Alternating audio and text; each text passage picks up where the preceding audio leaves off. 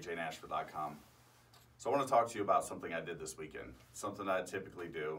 That's go out to my local dealership, take a look at cars like this, and think about the things that I want for my future. Now, I know that some of you are seeing this here and thinking, well, that's a waste of money, or that's far-fetched, or that's not obtainable.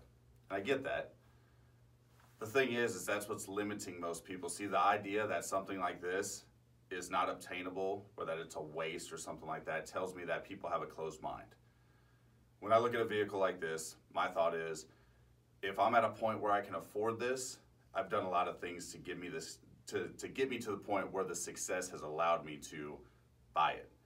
That doesn't mean I'm going to go out and purchase this vehicle. What it does mean is that I've done the work to make it possible. Now, this is a $228,000 car. It's not cheap by any means. But if I can get to the point where all my other ducks are in a row and I can feasibly afford something like this, then obviously I've done something right in my career. And that's just a goal I have.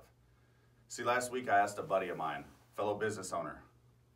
Him and I were talking and he said, hey man, I haven't told a bunch of people about this, but I've met my goal that I've set for myself in business for a long time. I've met that goal this month. I've actually exceeded it. And I did the normal congratulations, great job. And I followed it up with, so what's your next goal? He already knew the answer to that. And what that tells me is he's going to be successful in hitting that goal as well, because he's already planned, it's already sitting there. Now all he has to do is take the actions to get to that goal to achieve it.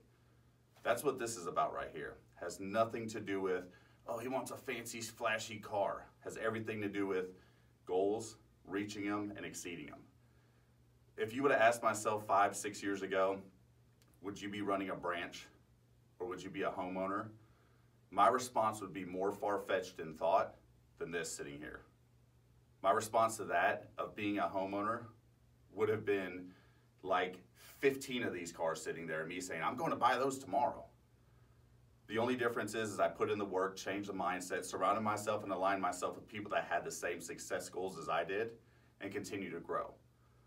So do yourself a favor. When you sit down tonight, ask yourself, who's my biggest supporter? Who's my biggest critic? Are the people I'm hanging out with, are their thoughts and dreams aligned with those of mine? And if any of those answers don't sound like ones that are going to get you to achieve and accomplish the goals that you have, then make changes. That's all it's about.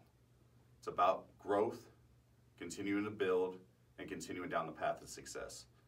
Whether it's something like this or your own goals, do what you need to do to achieve them. Thanks so much for tuning in, guys. We'll talk to you later.